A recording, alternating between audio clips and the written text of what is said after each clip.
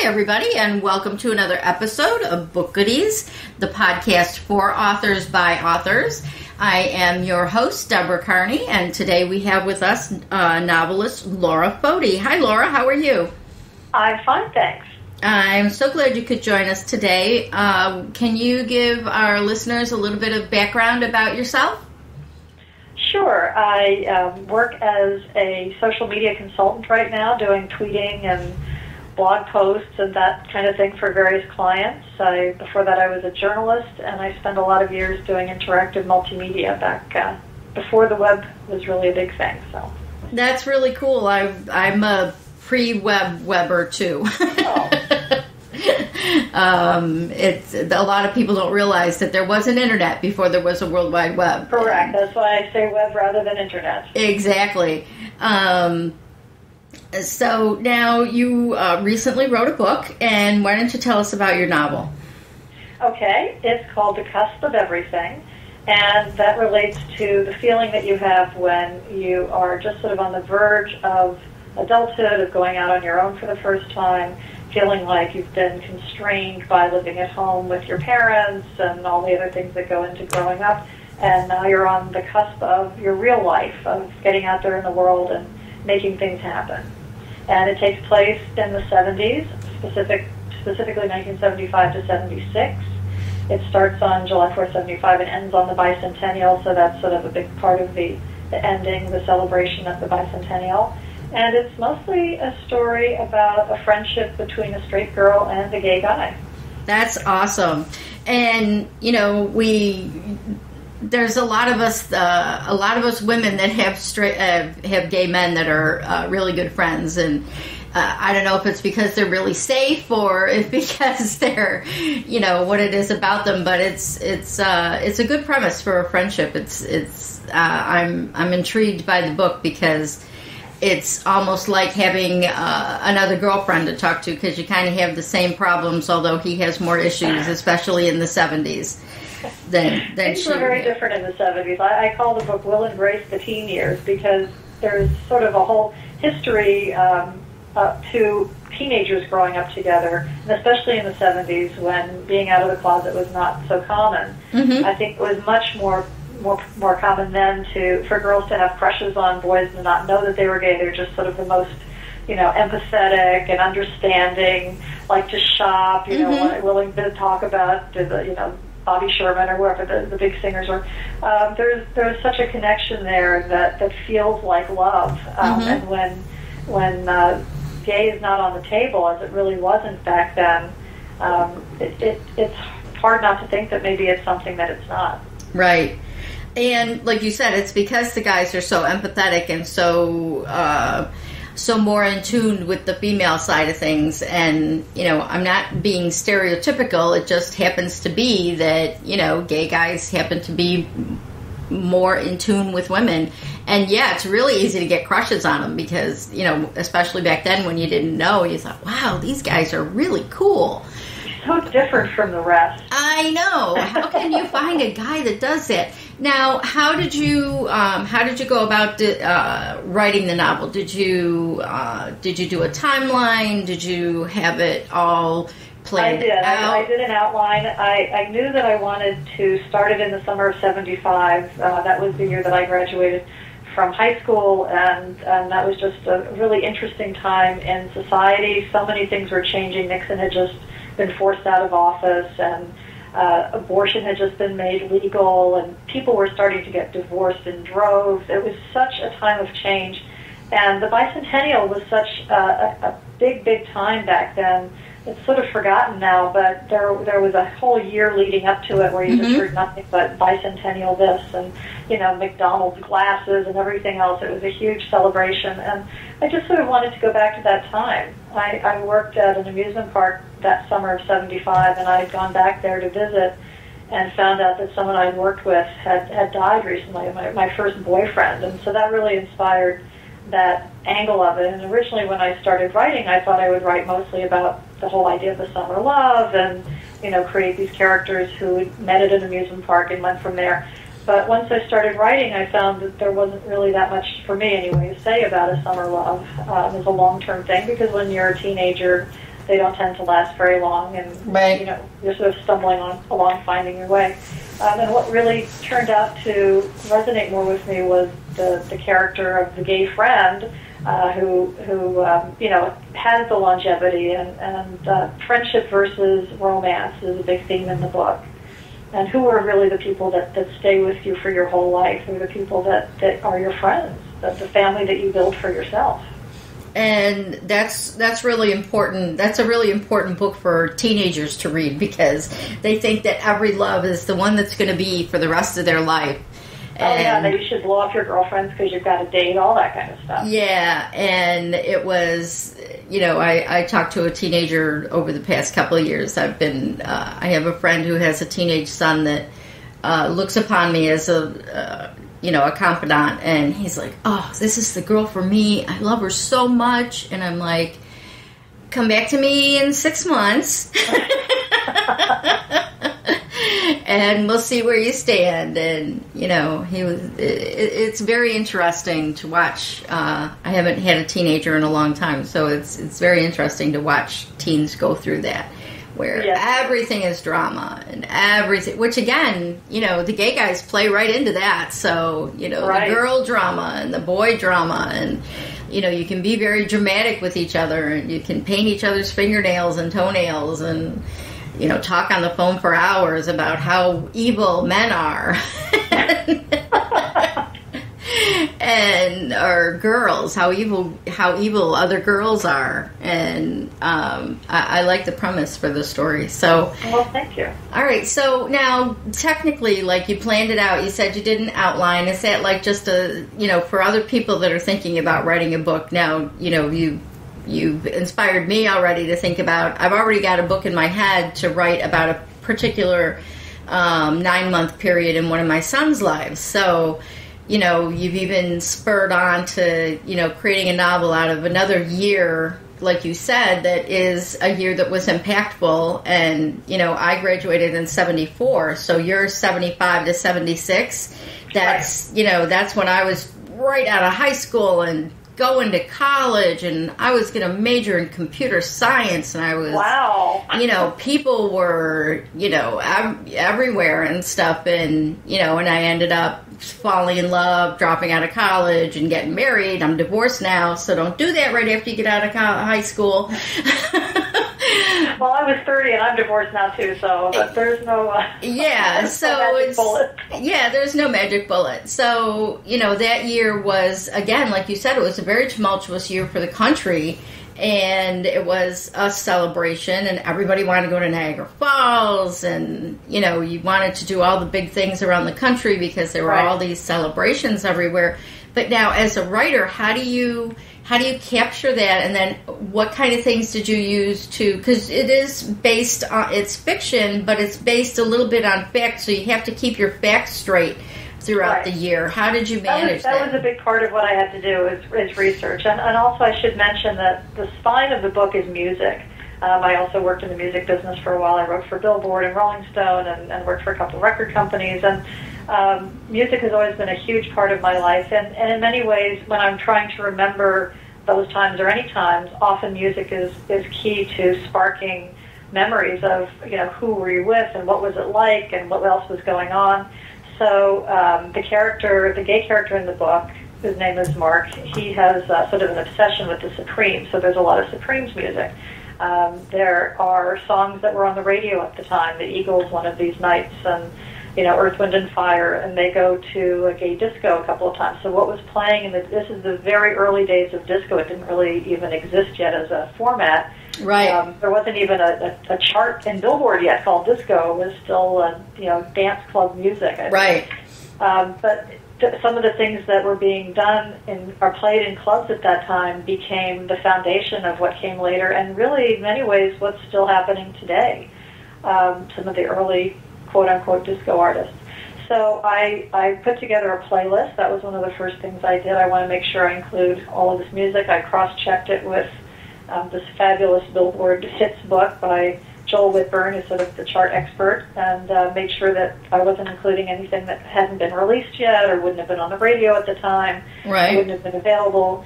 And then I looked at what was happening in the world and what was important to the story that needed to be included. Maybe what movies would these kids be going to see? What news might they be talking about? What were they watching on television? I really wanted to create a sense of what the popular culture was of the time. And I also wanted to create a sense of place. I grew up in Westchester, New York, and you read a lot about the suburbs. The Ice Storm is a particular favorite of mine, and some of Philip Roth's stuff.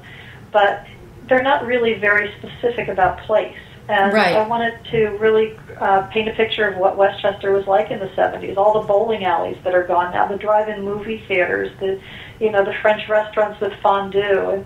And this is true in small towns across the country. All of these things disappeared, but I wanted to talk specifically about the ones that were there in Westchester at the time. So that sort of helped me create a timeline, and of course the characters, what was happening in the characters' lives had to be thought through. So there was an arc, she has a crush on him, she finds out he's gay, and she finds out he has a crush on her other gay friend, and who she also didn't know was gay in high school. And where do they go from there? Right. How do they stay friends? Because that was such a traumatic event to find out that, the person you felt one way about is not that way, and was he lying to you? Was he lying to himself? And, this is all very big drama for teenagers. Yeah. So that helped me shape the timeline. That's really awesome that you put it together that way, and that's really helpful for anybody who wants to do a story based in a particular time in history. And you've just helped me out with something that I mean, we all think we remember things, but then, was Rocky in the 70s or was Rocky in the early 80s? It's very important to me to be accurate about that. Yeah, you talk about, you're going on a date and you're standing in the rain for an hour to get into the movie, and you get in there and you suddenly forget everything because the movie is so great, and it has to be one of those great movies. And if you do it at the wrong time period, your readers are going to go, wait, what? That's not right. And then you lose your audience. So you lose a little bit of confidence from the reader for you. Right, exactly. And you need to really be authentic, because there are people that are going to read your book that, weren't alive yet in the 70s, or that... Right, and they're not going to know one way or the other if I'm off by a year, but those who were alive will know. Yeah, and their parents are going to be, they're going to tell their parents about the story, or they'll tell their friends about the story, and they're going to be like, no, that's not what happened. And so I'm glad that you laid out that timeline really clearly. And it is funny because I had a friend that I thought had a crush on me, but he was kind of using me as the safe person to be able to go to the prom with and whatever, because I was a little bit I was the beard, and I didn't know it, but we all knew that he was different, and he grew up in a family of very strong women. So I like to say that if I grew up in that family, I'd be a gay guy too, because I wouldn't want to go anywhere near any women, because he had 5 older sisters and a very dominating mother, and the girls were all about drama and were all about, hormones, and it was like every time you walked in their house, there was always a drama going on. And I like I know that kind of house very well. Yeah, and it's really funny because, later on in life when I met him accidentally at a job, one of the first things the person who introduced me to him, and this was probably in the late 80s, said to me, I said, oh, I grew up with David. And they're like, well, he's in the gay men's quartet. And I'm like, yeah, this is no surprise to me. Don't worry. We all knew back then that he was not straight.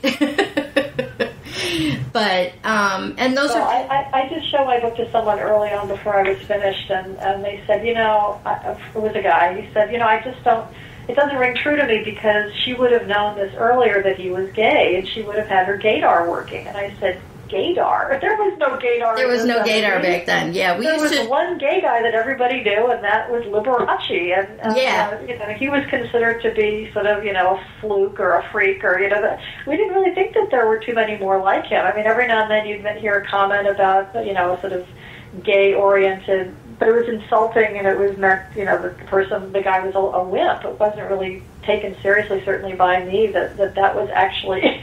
Yeah, I know. When people, I was completely clueless. When people started to say Elton John was gay, you're like, no. He's married. How could he be gay? Exactly. And, even Boy George at the beginning, although we should have known that right from the beginning. Yeah, we should have known that. It was, but it's, like you said, in the 70s, it wasn't acceptable. And so she had a crush because she thought he was such a great guy, and especially being in a suburb and not being in a metropolis, not being in New York City where maybe it was more open and, people were starting to come out. In a community, you had to be very careful. And like you said, there was all the negative connotations and all that. And to be able to bring that through the story, I think I think that sounds like the perfect premise for teenage years, and that it's not your normal, the girlfriends, or like you said, the summer romance that doesn't last. Right. I think it makes the book really a period piece, because things were so different then, and everybody wasn't out of the closet. Nobody even knew that there was a closet. I was just going to say that nobody knew there was. It really was such a different time, and that's what I wanted to capture. And it has come across to some people as being, almost like a fairy tale. That that's not possible. It would have been so obvious. The fact that he liked Diana Ross, she's a giveaway.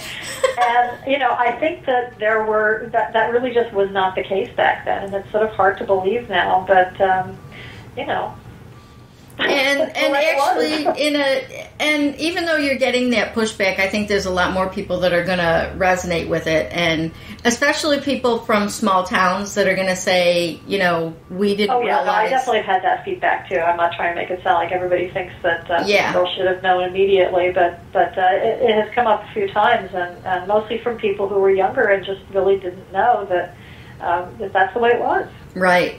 And now, okay, so then you plotted everything out, a lot of research to get the timeline right, a lot of soundtrack, which I think is brilliant, because I was talking to another author yesterday, and she used something about food, and it wasn't a culinary memoir, but it was something about food that spurred certain memories, and all of a sudden all my memories of how my grandmothers, cooked and what that meant, and how they had the big, kitchens and all that. And that did spur memories. So whatever you can use that will connect to people, music is a big one.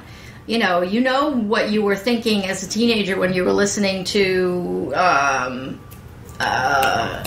anybody. You're listening to Bobby Sherman and you're going, oh, he's so cute.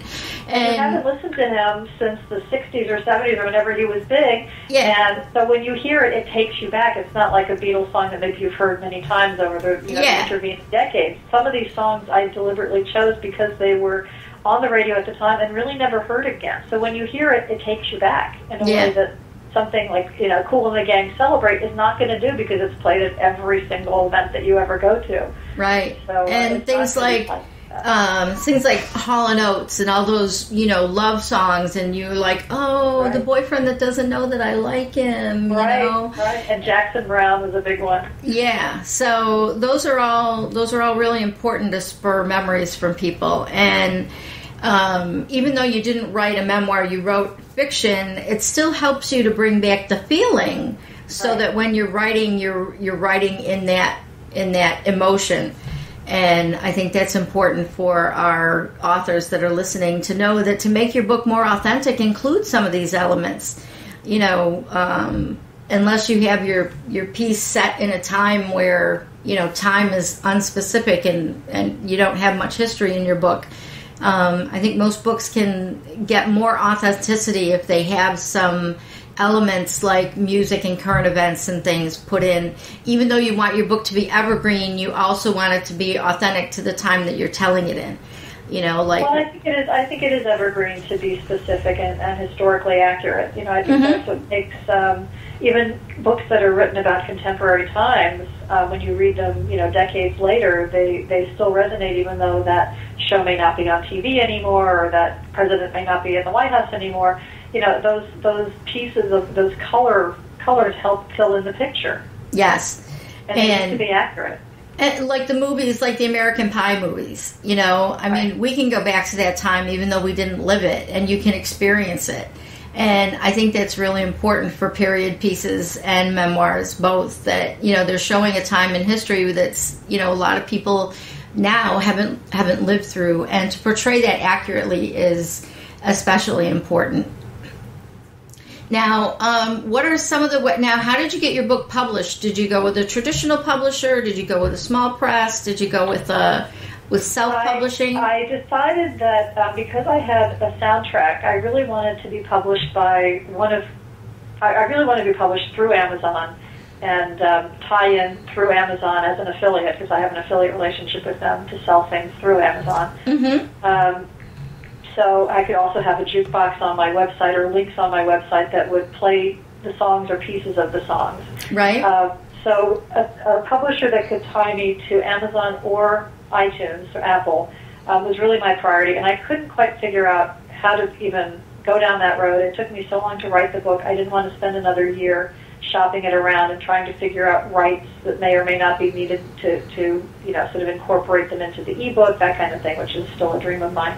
So I just self-published it, and I went through CreateSpace, the Amazon division for the print book, and BookBaby for the ebook. Okay. And I have a website, cuspofelverything.com, where I have an Amazon list and an iTunes jukebox, and also a Spotify, which is a wonderful music service, a Spotify jukebox. All three of those are on the website.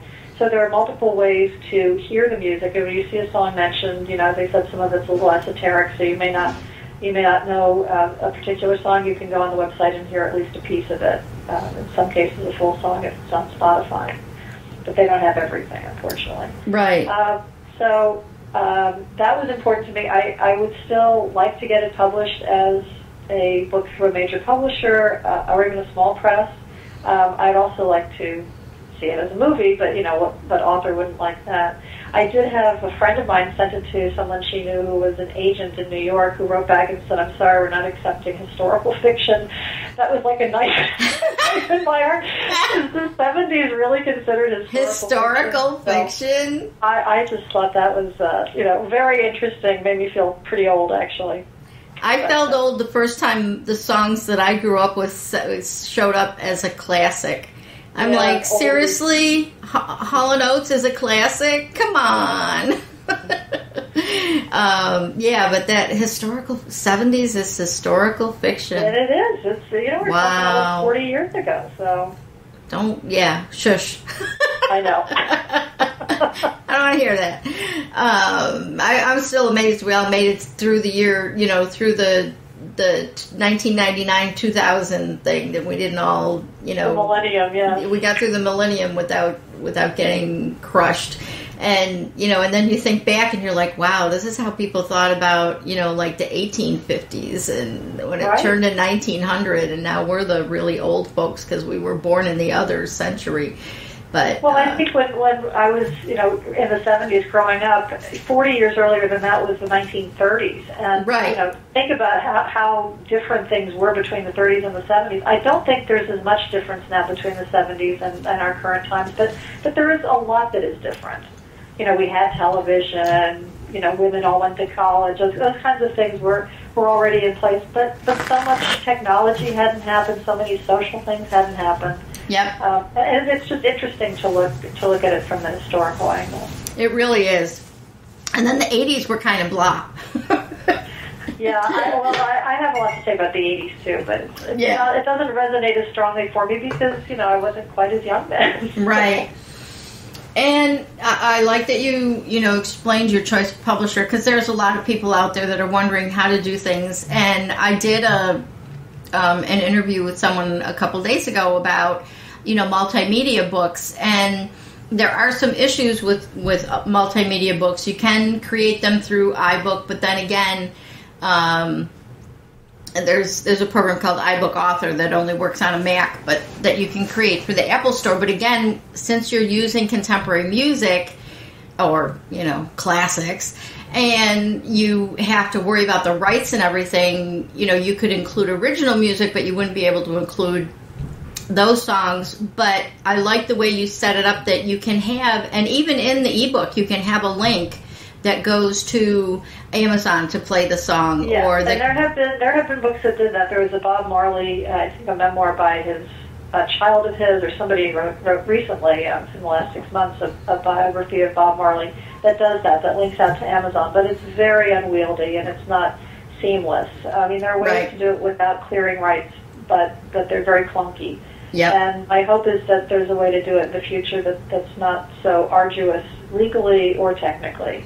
But in the meantime, there it is. You can get it on the Kindle, you can get it on the iPad. For some reason, the Nook is still a problem. Mm-hmm. And there is no music directly embedded, but all of the songs are up on the website. So. And I love that. That's really cool because that's, like I've had a few other authors that have told me, and they happen to be musicians, so their music is original music, and they've said that they've put you can't do true multimedia yet. For one thing, the size of the files would be way too big. But he tells you at the beginning of the book to download the soundtrack that goes along with it and listen to it while you're reading the book. And I think that's, again, like you said, it's a little unwieldy. You got to remember to stop the soundtrack when you stop reading the book, or else things won't be in sync. But at least people are looking at ways to do that, which to me means that's going to be something that will happen in the future, because it's not just you trying to do it. There's a lot of people out there that are trying to do things like this. And that is some of the resistance I got to the idea of a soundtrack. Well, it's going to be way too distracting, and you're going to be on 3 pages, and the song will still be playing from 3 pages ago. But, to me, it's more of just sort of a background kind of time, it's a sense of time through this music. So I have a playlist on iTunes. You can put it on a CD, you can take it in your car, put it on an iPod, and you just sort of play it in the background while you're reading. And the same way for a movie. Like a soundtrack, exactly. And no, it's not always going to sync up so that when they're in the bar listening to disco, that's exactly what you're hearing on the playlist. But you can jump around and do whatever you want if it's music that you own and have access to. So hopefully the publishing gods up there will get their acts together and figure that out. Music already went through the revolution, that publishing is starting to go through now. So after publishing catches up, then maybe they can get their acts together to be able to coincide and coexist and realize that, people want a multimedia experience now and not just to read. Not that just reading is bad, but people are to a point where they want the multimedia experience. But I've always felt for this book that hearing, seeing the names of songs and even listening to them on the website, a little piece of it, will inspire, at least some sales of music. That is also coming from the music business and caring a lot about paying for music and paying for any kind of media versus stealing it or whatever the politically correct terminology is. It's important that artists be compensated for their work. And so if you like a song, download it on iTunes. Don't go start looking around to get it for free, or listen to it on Spotify, which is advertising supported and does pay royalties to the artists. Right. That's really awesome. And I didn't know that much about Spotify. I'm familiar with Pandora, but I haven't paid much attention to Spotify. So, the difference between Spotify and Pandora is you can do songs on demand on Spotify. Pandora is wonderful for you can create a channel with 70s music, 70s disco. Go parse it down as detailed as you want, but you can't control what comes next. On Spotify, you can select a particular song to hear. Okay, awesome. And now, how are you going about marketing? You put it together yourself. You wrote the book. You've got the music, and you've got a website. And how are some ways that you're getting the word out about the book? Well, it does help that I do social media marketing for a living. So I know about tweeting, and I have a Pinterest page. I'm on Tumblr. I'm on all of these different social media platforms with the book.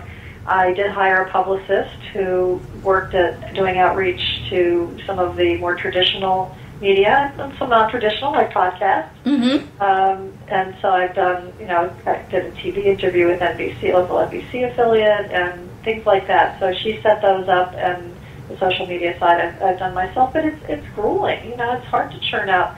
I've written more than 100 blog posts, songs of the day. You know, I pick a song from the book and write about where it fits in the book, where it fits in the history of music, and, you know, sort of link to a YouTube video. It's very time consuming. It's great fun, but it keeps me from writing my next book. I was just going to say, the next book can be from all the blog posts you had to write. Yeah, maybe. How to market your book. That would be easier. So, but that's what I've been doing, and so I've been doing a lot of it myself. And it's as I said, I have a Facebook page for the book. You know, all of that. It's time consuming, but it must be done, because otherwise, you know, it's like throwing it at the bottom of a well. Right. Now, are you using sites like Goodreads? We're still trying to. Yes, some of us are still trying to figure. Some of us are still trying to figure Goodreads out. Well, I love it, but yes, I agree. I'm not quite sure how it all works, but I have I uploaded the book to upload Cusp of Everything to Goodreads, so it's listed there as a book. So hopefully people who have read it can review it there. It's reviewed on Amazon. I don't have any control over that, unfortunately, but actually they've been pretty positive reviews, and that's about the size of it. Well, and what's been really interesting, I've fallen into, because I'm BookGoodies, we're doing a lot of outreach, so we're looking into how other websites are working, and I've come across a couple of sites that do a lot of promotion and a lot of different things. Did you do a blog hop? Is that where the 100 articles came in and the guest posts, or were they just, you know, from reaching out to places? Oh, no, I wrote all of them. Okay. No, I haven't really done any of those things. I probably should have, and it might have made my life a little easier, but no, I wrote everything myself and put it on my own site, and tweeted about it and put it on the Facebook page, and threw up some photos in Pinterest of there's a car, the character's car in the book is 67 Oldsmobile, so I found a picture of the car and put it in. I found a picture of the back seat, which also plays a role in the story. Had up on Pinterest, you know, trying to sort of create some visuals to go along with the very extensive audio stuff that's in there, and of course the book itself. That's really intriguing, and that's what I have found a lot of. I was surprised when I started interviewing authors, and they started talking about how they're using Pinterest, and I'm like, really? And they, a lot of them did something, and I'm a photographer, I should have thought of this. Take pictures of what your characters look like to you. You know, some people that may have inspired your characters, or their car, or their clothes. I have a dress, you know, up there that's like what the character would have worn on the New Year's Eve at the gay disco. So yeah, it's really a fun way of doing it. Yep, and I have one that does like a Tuesday, something about Tuesdays, where she'll put up a photo and then she'll encourage people to comment on whether they agree that it fits in the story or not, and she looks for input from people, you know, by putting the photos up and sending them, of course, back to her blog to do their comments. And that seems like a really fun thing to do. You're ahead of the game because you already know, like you said, you know how to use social media. There are so many authors that are like, you know, I've got a Facebook page, I have a profile on Goodreads, and, you know, I'm using Pinterest, and I figured that out, but I won't use Twitter because I can't say anything in 140 characters. Or I'm sure you can. Or there's the others that are like, I love Twitter. I have, extremely loyal following through Twitter. So it's like they either know or they don't know. So, you know, for one of your upcoming books, I know a lot of people would love an author's guide to social media. Oh, sure. I'll do that in my spare time. Yeah, exactly. You know, exactly. I've got someone that wants me to do it, and I'm like, okay, but it's not on the top of the burner because, you know. But some of these sites can be very helpful in the writing of a book, too. I think if you have a Pinterest board that's tied to ideas for your next book, whether it's a memoir or historical or even nonfiction, throw ideas in there. Put them up on Tumblr, and then you can come back and say, oh, yeah, that's right. Yep. And it's one of the things that I'm thinking about doing with a fantasy novel that my son wrote that I'm going to write the sequel to. That's going to be really fun. Wow. That, I've actually been looking around, and on Facebook I've started following some folks that are doing some really cool fantasy. They just post fantasy drawings every now and then, and I'm like, yes, that's the dragon I need. And I'm like, yes, that's the female lead that's going to be in the second book that wasn't such a big character in the first book. And yes, that's her little dragon that she's holding on to in her hand. And I'm like, that's another trigger is, using the visual. And I was really excited when one of the authors I spoke to said that when she starts a book, she does a visual collage. And I'm like, why didn't I think of that? Again, photographer, why am I not? Different people think different ways. For me it was music that got everything going. But yes, having one like a bulletin board or the equivalent of an idea board is a great idea. I'm going to do that one myself. Yeah. So I've, every one of you, you're my 112th interview of an author in the last 6 weeks, and every single one of you comes up with a new thing. So for other people, they may have mentioned music, but you took music to a new level, and that may resonate with someone who's stuck on a book and they don't know what to do next. And with you saying, listen to some songs that are from the era that are, about... Well, even if it's current, listen to some songs that meant something to you at that time. If it's about a breakup, what did you listen to when you had a bad breakup? Or what are kids listening to today that are about breakups? Yep. I think we can write our own book about how to get through writer's block with all these wonderful different things. I thought you were going to say breakups. We're all experts on that. I don't want to get through another breakup. I'm done. I've got the man I love. That's it. I don't want any more breakups. But and I like that you've done a relatively happy piece. You said it's a celebration, and I think that that's important too. And I think it's important to have, even though we don't like to think of the 70s as being historical, I like historical novels that are realistic and that are like yours, fully researched. You bring in the whole climate, and it'll be like the Doors movie, like you... Well, what really makes any book, though, is the characters and the storyline, and that to me is the most important thing. Even without music, the book has to work. Even if I don't mention, a drive-in theater or, a specific location, you have to care about the characters, and that was really the most fun part of the book, too. Imagining what is it going to be like after... she finds out, and what is their conversation going to be, and where do they go from there, and how do I end, as I always like to have a happy ending, how do I end it so that we feel, optimistic about these characters together, separately, whatever, down the road. And it ends on the bicentennial, and they're in New York, so they've got the tall ships going by. I wanted it to be sort of, majestic and hopeful, and, whatever they want to have, they're on the cusp of everything, and their dreams can come true. So that was important, too, to figure out the arc of the characters who start out as sort of narrow and depressed and confused and basically teenagers. Yeah. And how do you take them to, they're still teenagers at the end, but they are hopefully more evolved. They've been dealing with their parent issues, they've been dealing with their relationship issues, society changes, going to school, all of these things. And you feel optimistic that they're figuring it out. Well, and as you did the character development, was that like part of your timeline? Was it like you wanted to hit... Absolutely. Very depressed, have a long talk about issues, have maybe a road trip. There's a road trip in the book, and which is a very, very important part of the book, and a big change in how the characters relate to each other. What is the best way to do it? Is it a road trip? Is it a rap session or whatever the equivalent is? And I didn't want it to be just talk. I wanted there to be some action, so I took them on the road. And took them in a car together. Well, and that's really, people may laugh and think that you always end up on the road. So many things can happen on a road trip. Right. And they can be life-changing. You can take a road trip and, no matter how long or short it is, with people that you know and love, or people that you don't get along with at all, and you're forced into it. And yeah, I've had road trips where I never saw those people again afterwards. Right, exactly.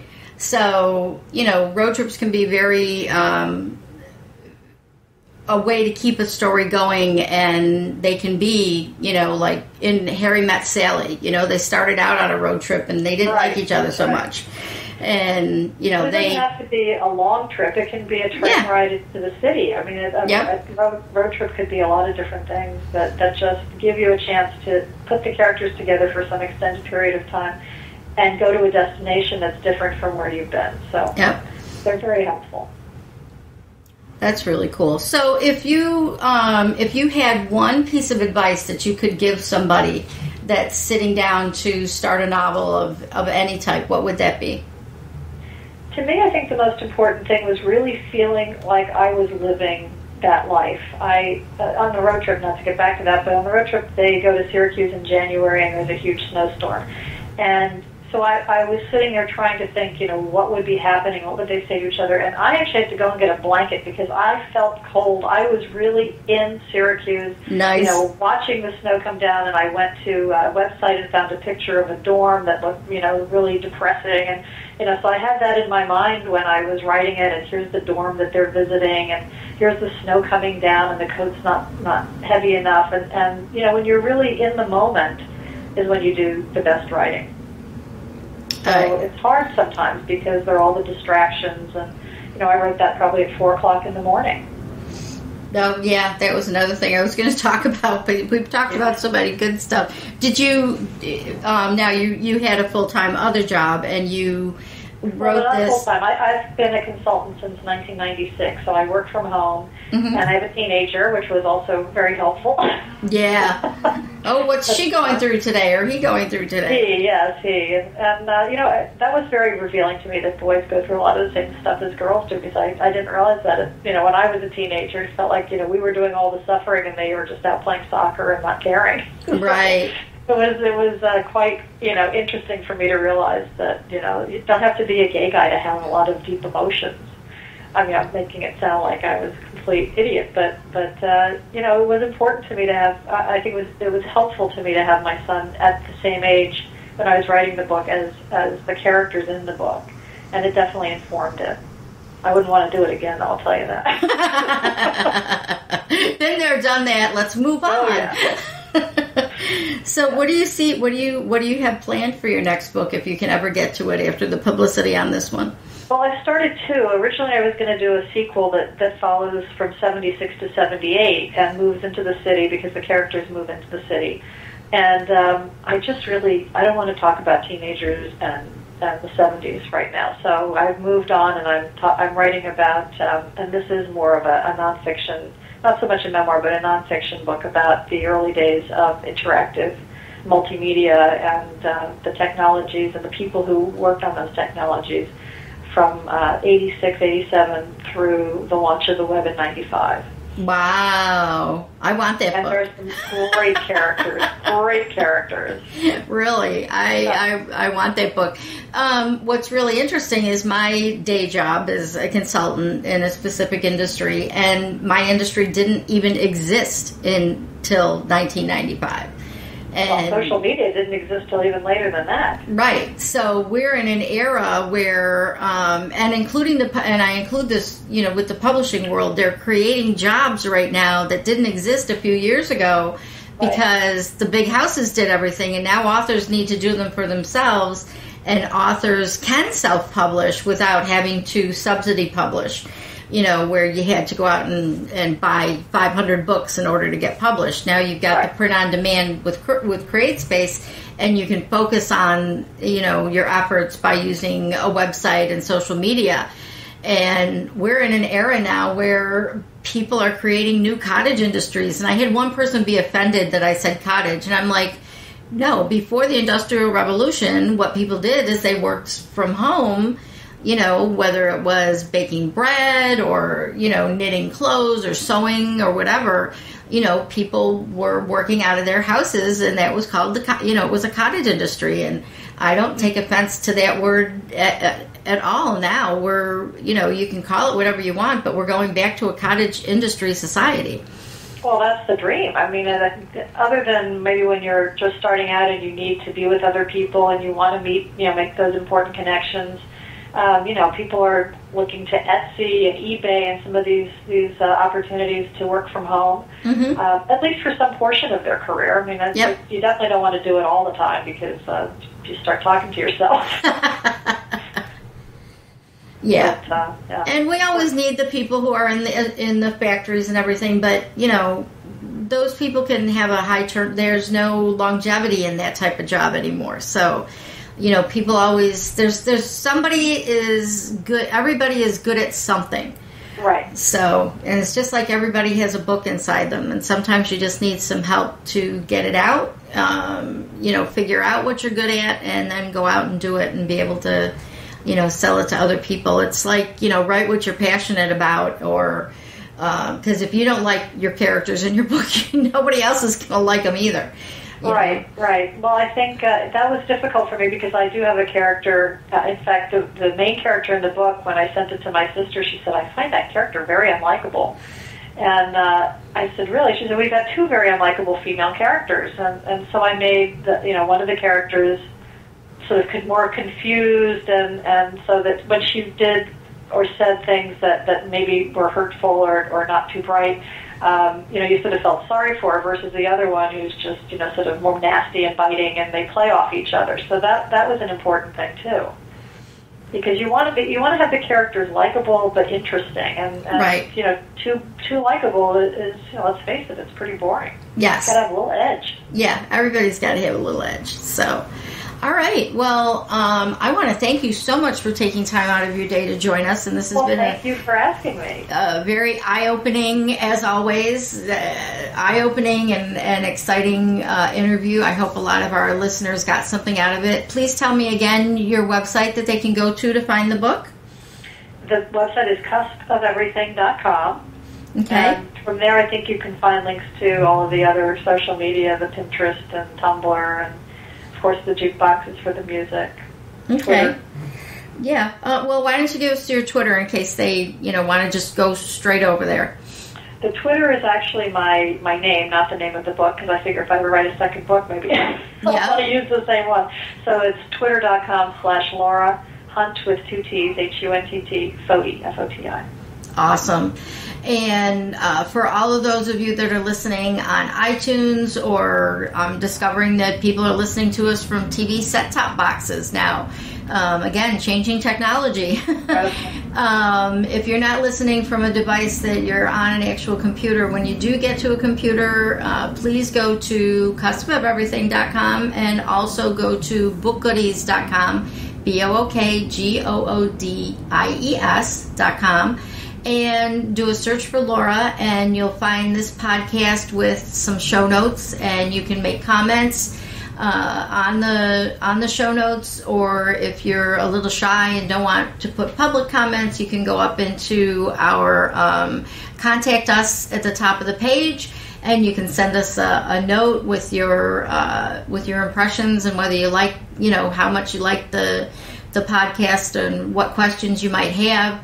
And if you want to have us cover a future topic, or if you want to be a guest on our podcast, please use the contact us, and there's several forms that link to it from there.